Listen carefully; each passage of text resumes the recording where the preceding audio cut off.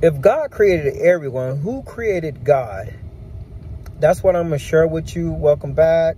Please like and subscribe. It's going to be a quick video on who created God. Watch the very end of the video because I'm going to share with you who created God.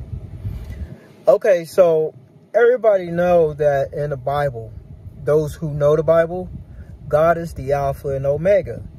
You know, he is the beginning and he is the end. And a lot of people talk about this. A lot of people. There's been debates. It's been arguments. And it's also been hatred on who created God. And then I just want to share this with you on who created God. There is, you know, you got God the Father, God the Son, God the Holy Spirit. I want to share that with you too. And in the book of Genesis, chapter 1, in the book of Genesis, chapter 1, the Bible says, in the beginning, God created the heavens and the earth. So that means the earth wasn't here. Who live on earth? Us.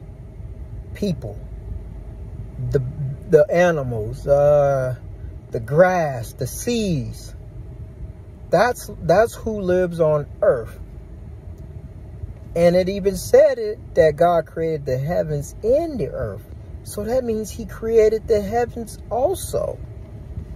He created the heavens and the earth. Let this dawn on you. And the beginning. What does the beginning means? That means in front of everything. It don't say Jonathan in the beginning. God created the heavens and the earth. It don't say Timothy in the beginning. God created the heavens and the earth. It didn't have none of those names in front of God. Because remember, Revelations, God is the Alpha and Omega. Jesus said it so many times. The Bible says it so many times. So if God is the Alpha and Omega, who created God? He's the beginning and the end. Who created God? And if you read, the end means the end of everything. The end of everything. Nothing after it now. This is textbook education. In the end. When somebody read a book, it says in the end. And that's it. They closes the book, right? When somebody opens the book, they say in the beginning. They opens the book, right? And so with that one scripture, a pastor told me this one day. I asked him the same question when I was a baby Christian. I said, man, if God created everything, who created God? And he said this. He opened up the Bible. He said, open up your Bible. I was like, okay, I'll open up my Bible. And then he said, close it. I'm like, okay, I closed it. And he said, what's before when you opened it? I was like, you told me to open it? And he said, okay. What's after when I told you to close it? Nothing. I closed it. And he said, okay. And he said, when you open your Bible, what's the first story you see? I was like, book of Genesis. And he said, what does it say? I said, in the book. He said, whoa, keep going. In the beginning. Stop right there. And he said, in the beginning. That means in front of everything. Not in front, not Joseph in front, then the beginning. Not Jonathan in front, then the beginning. Not Joyce in front, then the beginning. Not Timothy in front, then the beginning. Not David in front, then the beginning. Not Trisha in front, then the beginning. Not none of that. In the beginning, God. So that means that God was already here in the beginning. Unless you can call the beginning a person. Unless you can call the end a person. But if you did call the beginning a person, or the end a person, or the alpha a person, or the omega the person, the beginning and the end, the alpha and omega, it's God. So that means that God was here already. In the beginning, when you open your Bible, that's the first thing you see. When you close your Bible, you don't see nothing after that. You only see the back of your Bible, which is no words, nothing.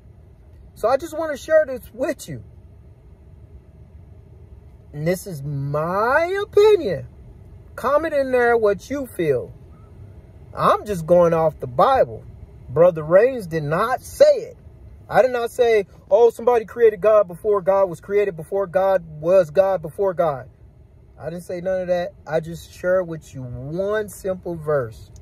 In the beginning, God created the heavens and the earth. That was it. One simple verse. And I opened up the first Bible. I mean, the first page, the first sentence, the first scripture. God was in the beginning. God is going to be the end. When you get on that bed, your deathbed, the last person you're going to see is God. When you go into that light, actually, it's going to be a pastor that's going to try to get you saved if you're not already saved.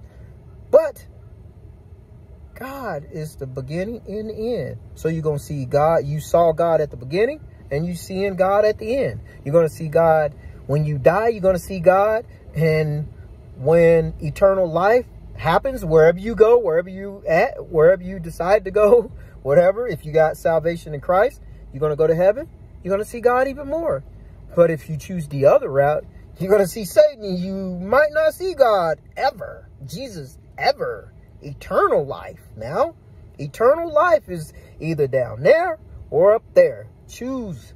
Because you ain't going to live long. You cannot control your spirit. But back to my comment. In the beginning, God. Simple. It didn't say in the beginning, God, Jonah. It didn't say in the beginning, God, Tommy. It didn't say in the beginning, God, Miss Jones. It didn't say in the beginning, God, Becky. It said, or Barbara. It says, in the beginning, God created the heavens and earth. The heavens wasn't, the earth wasn't even heard. The heavens wasn't even heard. So that lets you know who created God. God was already created. He was already here. He is the creator of all. He is the Alpha and the Omega of all. So he is the creator. There's nothing above the creator. He's the createe, if you want to say that. He's the front, if you want to say that. He's the beginning, if you want to say that. He's the end, if you want to say that. So please like and subscribe. I hope this helped you. I will have more videos. I'll try to do videos every other day. Thank you guys, and God bless.